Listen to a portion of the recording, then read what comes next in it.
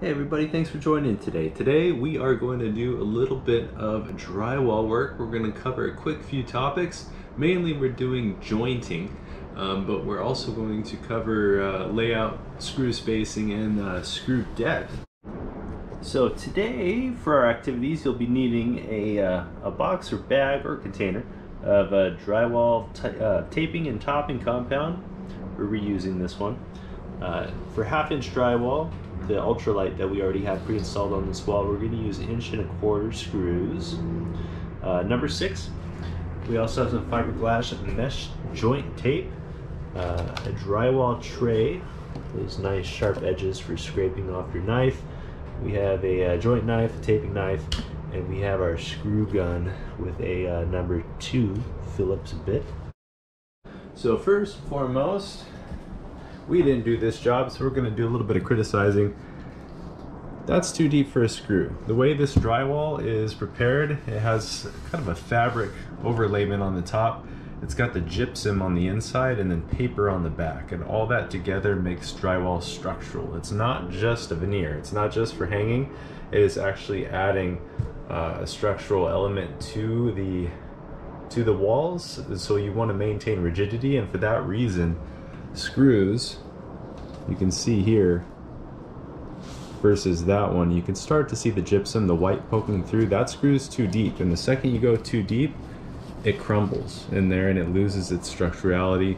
You want to just sink the screws in ever so much to where you see that outer fabric just curving in like gravitational lensing just around the circumference of the screw. Alright, and also too, for the drywall panels coming together, you want these tapered ends joining to make your joining a lot easier. Otherwise, if you put just those, for instance, like at the top here, the square edges together, you're gonna have a buildup where you have the mesh tape and then the mud on top, and then you're gonna have to spread out more mud to even out that bump. Whereas this provides a nice little channel for everything to sink into, so you can just do one tape and it's perfectly flush with the rest of the wall. So the first thing we want to do is we want to come around and we're going to take the knife that we have here and we're going to scrape some of these, especially with the misses where they couldn't find the stud. We just want to go around and scrape everything to make sure that we don't have any boogers sticking out that we're going to have to combat with while we're mudding and our subsequent sanding. So everything else looks pretty good for our scope that we're going to cover today. We're not going to do the whole wall. I'm just going to do a little small section here to give you guys a good example. So firstly, we're going to open up our package of our fiberglass mesh tape. And we are going, and this is self-adhering, so we're just going to go run a strip down the center of this joint. And I have my taping knife here. And while I'm unrolling this, I'm going to guide it and flatten it against that joint. Put pressure on it with the edge. So that didn't work out too well. And make a nice rip.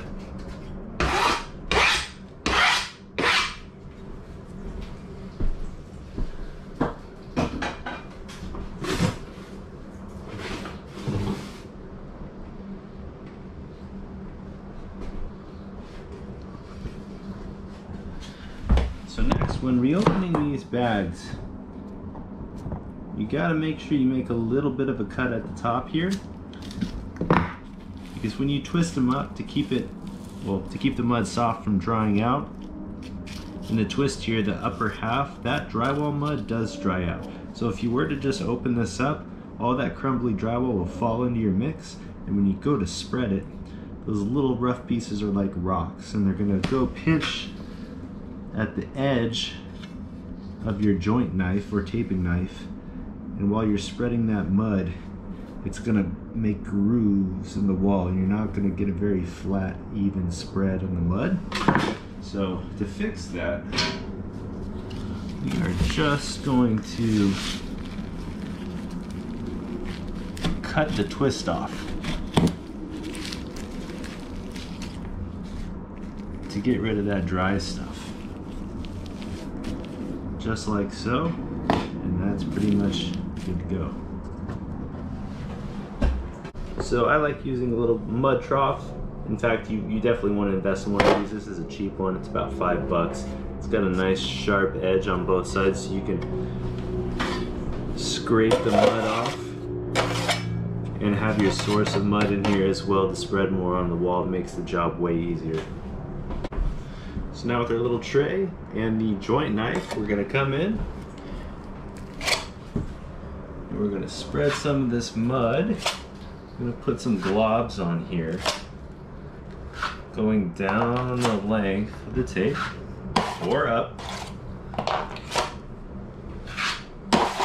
All right, and then in one motion, holding the knife at about a 45-degree angle, we're just gonna work it up. Whatever's left on the knife, reapply, or use your tray to scrape off whatever you need to do.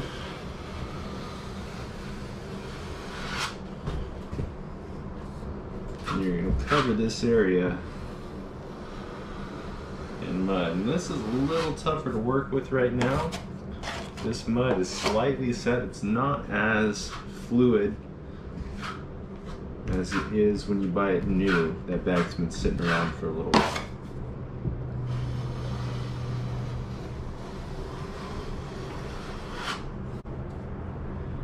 You want to get all of that mesh covered. We've got a little bit of an edge showing there.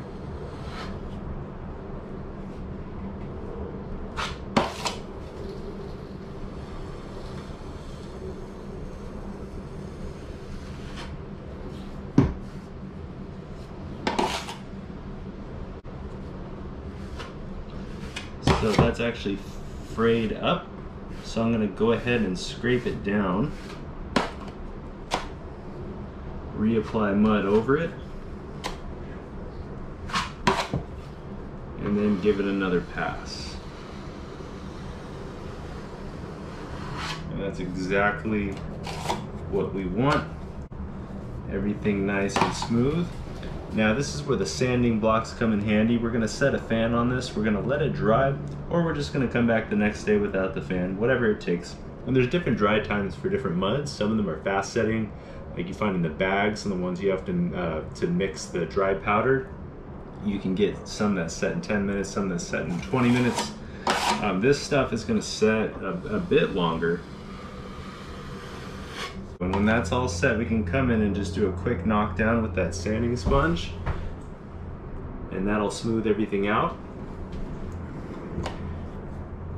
And also too, before you sand, you also want to make sure all of your screw holes are covered up. So you just go through on the wall and where we scraped. So we got all the screws covered, and I did want to add a side note.